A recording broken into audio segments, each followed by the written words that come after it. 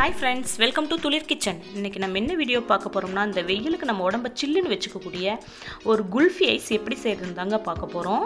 இந்த குல்ஃபி ஐஸ் நம்ம கடையில சாப்பிடுற மாதிரியே அவ்வளோ ஒரு ரிச் டேஸ்ட்ல அவ்வளோ ஒரு சூப்பரா வந்திருந்தது. இதில் வந்து நான் எந்த ஒரு ரெடி மிக்ஸ் பவுடர்ஸும் சேர்த்தல, எசன்ஸ் எதுவுமே சேர்த்தல. நம்ம வீட்டில் இருக்கிற பொருளை மட்டும் வச்சு செஞ்சுருக்கேன். இப்போ இந்த குல்ஃபி ஐஸ் செய்யறதுக்கு ஒரு 250 ml பால் எடுத்திருக்கேன். இது வந்து வீட்டில் இருக்கிற ஃப்ரெஷ் மில்க் தாங்க. இது வந்து நான் ஏற்கனவே காய்ச்சி வச்சிட்ட பாலை இப்போ நல்லா சுண்ட காய்ச்சிக்கலாம். ஒரு 10 நிமிஷம் நல்லா காய்ச்சணும். பாலை நல்லா கைவிடாமல் கிளறுங்க, அப்போ தான் அடி பிடிக்காமல் இருக்கும்.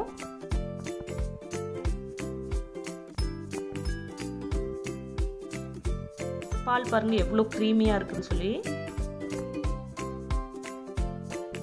இப்போ பால் கொஞ்சம் நல்லா சுண்டி இருக்குது. இந்த டைமில் மலாய் கொஞ்சம் சேர்த்திக்கலாம். மலாய்னா வேற ஒன்றும் இல்லைங்க, ஒரு 4 நாள் பால் ஆடை இருக்குல்லவா, அதை நான் எடுத்து ஸ்டோர் பண்ணி வச்சுருந்தேன். இப்போ அதை வந்து மிக்சியில் நல்லா அடித்து அதை சேர்த்திக்கிறேன். மலாய் ப்ராப்பராக எப்படி செய்கிறதுன்னு சொல்லிட்டு அது ஒரு தனி வீடியோ உங்களுக்கு போடுறேன். இதில் வந்து ஒரு 3 table spoon condensed milk சேர்த்திக்கிறேன். Condensed milk இல்லாமலும் செய்யலாம், டேஸ்ட் சூப்பராக வரும். இது வந்து ஆப்ஷனல் தான், கண்டிப்பாக சேர்த்தணும்னு எந்த அவசியம் இல்லை. நான் இன்றைக்கி ஷாப்பிங் போனனால எப்படி இருக்குது, டேஸ்ட் எப்படி வரும் அப்படின்னு சொல்லிட்டு பார்க்கலான்ட்டு வாங்கிட்டு வந்தேன். இப்போ வந்து 2 டேபிள் ஸ்பூன் சர்க்கரை சேர்த்திருக்கேன்.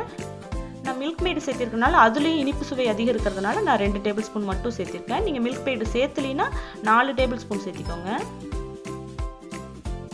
இப்போ பால் நல்லா கொதிக்கட்டும்.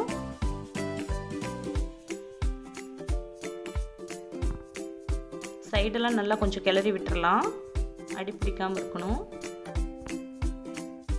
நம்ம ஸ்கூல் போகிற டைம்லாம், நம்மளுடைய டைம்லாம் குல்ஃபி ஐஸ் அப்படின்னா ரொம்ப அது ஒரு பெரிய விஷயமா இருந்ததுங்க. இப்போல்லாம் எல்லா பொருளும் நம்ம குழந்தைங்களுக்கு ரொம்ப ஃப்ரீயாக கிடைக்க ஆரம்பிச்சிருச்சு. நம்ம எல்லாமே செஞ்சு கொடுக்க ஆரம்பிச்சிட்டோம் வீட்லேயே.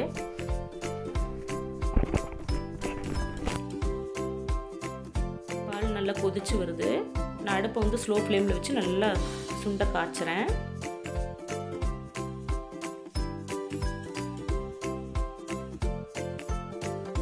நிறைய குழந்தைங்களுக்கு பால்னா பிடிக்காது, நட்ஸ் இதெல்லாம் பிடிக்காமல் இருக்கும்.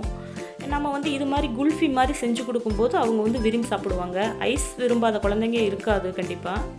இதுக்கு வந்து நான் ஒரு 10 முந்திரி பருப்பு எடுத்திருக்கேன், ஒரு 6-7 பாதாம் பருப்பு எடுத்திருக்கேன், ஒரு 5-6 ஏலக்காய் எடுத்திருக்கேன். இவ்வளோ தான் என்கிட்ட இருந்தது, அதனால் இதை அப்படியே சேர்த்திக்கிறேன். இதை வந்து பவுடர் பண்ணிடுறேன். நீங்கள் வந்து கொஞ்சம் 1-2 நட்ஸ் தெரிகிற மாதிரி, உங்கள் குழந்தைங்க நட்ஸ் சாப்பிடுவாங்க அப்படின்னா 1-2 கூட க்ரஷ் பண்ணி போட்டுக்கலாம். எங்கள் வீட்டில் சாப்பிட மாட்டாங்க, அதனால் நான் ஃபுல்லாக பவுடர் பண்ணி கலந்துக்க போகிறேன். நான் டேஸ்ட்டுக்காக ஏலக்காய் சேர்த்திருக்கேன். நீங்கள் ஏலக்காய் இருந்தால் சேர்த்துங்க, இல்லைனாலும் செய்யலாம், நல்லாயிருக்கும்.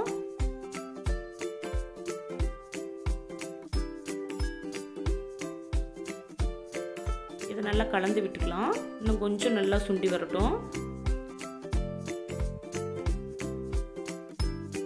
இது ரொம்ப ஆரோக்கியமானதும் கூடங்க. நான் எந்த ஒரு ரெடி மிக்ஸும் சேர்த்தலை, கலர்ஸ் எதுவுமே சேர்த்தலை, நான் ப்ரிசர்வேட்டிவ்ஸ் எதுவுமே நான் சேர்த்தலை. நம்ம ஒரு வீட்லேயே செய்கிறதா ரொம்ப ஆரோக்கியமானது. இது வந்து நான் நிலக்கடலை பருப்புங்க. இது நான் வந்து வேறு ஒரு டிஷ்க்காக எடுத்தேன். இதில் 1 டேபிள் ஸ்பூன் மட்டும் நான் சேர்த்திக்கிறேன் பவுடர் பண்ணி.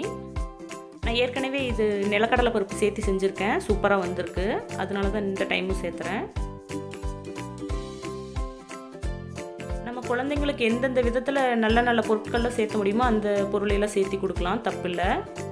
நான் அதனால தான் இந்த டைம் நிலக்கடலை பருப்பு நான் குல்ஃபியில் சேர்த்திருக்கேன். நீங்களும் ட்ரை பண்ணி பாருங்கள், நல்லா வரும். இதை வந்து குல்ஃபி மோல்டில் ஒரு 10 நிமிஷம் காய்ச்சி நல்லா ஆற வச்சு குல்ஃபி மோல்டில் சேர்த்திக்கோங்க. ஆறுனதுக்கப்புறம் சேர்த்திக்கலாம்.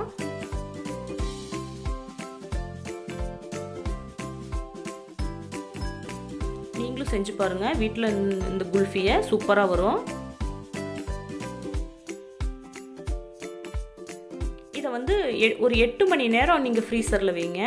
நீங்கள் குல்ஃபி மோல்டு இல்லைன்னா டம்ளரில் சேர்த்து மேலே ஒரு ஃபாயில் பேப்பர் வச்சு அதுக்கு மேலே நீங்கள் இது ஐஸ் ஸ்டிக் இருக்குல்லவா, அதை யூஸ் பண்ணிக்கலாம். இதை வந்து நான் ஒரு 8 மணி நேரம் ஃப்ரீசரில் வைக்கிறேன். 8 மணி நேரம் கழித்து எடுத்தாச்சு.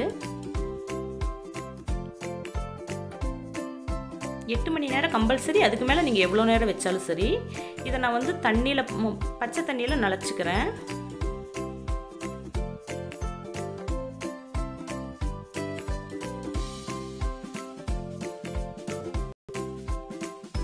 தண்ணி விட்டு நனைக்கும் போது இல்லைன்னா ஹாட் வாட்டர் வச்சு உள்ளே விட்டு எடுக்கும்போது உங்களுக்கு குல்ஃபி ஈஸியாக வந்துடும், இல்லைன்னா ஒட்டிக்கிட்டு வராது. அதுக்காகத்தான் தண்ணியில் நனைக்கிறோம்.